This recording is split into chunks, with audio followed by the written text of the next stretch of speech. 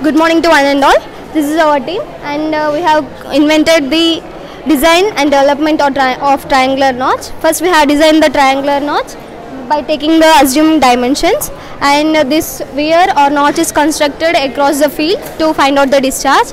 And this is the reservoir or container, and this is the constructed triangular notch. And the working procedure of this triangular notch is that when we pour when the water is filled from the reservoir or container, it flows along through the pipe to the triangular notch. And when the water is filled in this triangular notch, and then the water is discharged from the outlet, and this is known as the head, and this is the distance from the head to the ground level.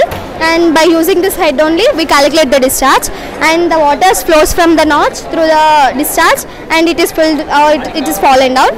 And the discharge is about this construction, and the discharge formula is Q is equals to 8 by 15 CD tan theta under root of 2G H 5 by 2.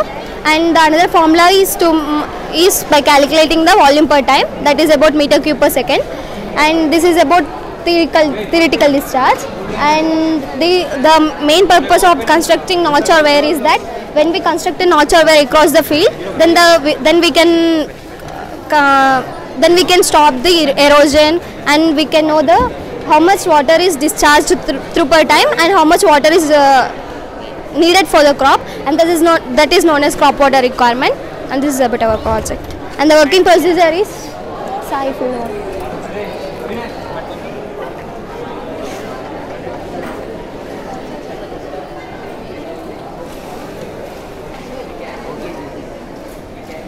so as we pour water from the reservoir, then the water flows out, and the discharge is from this triangular notch.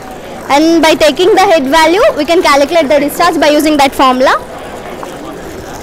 And this is the working procedure.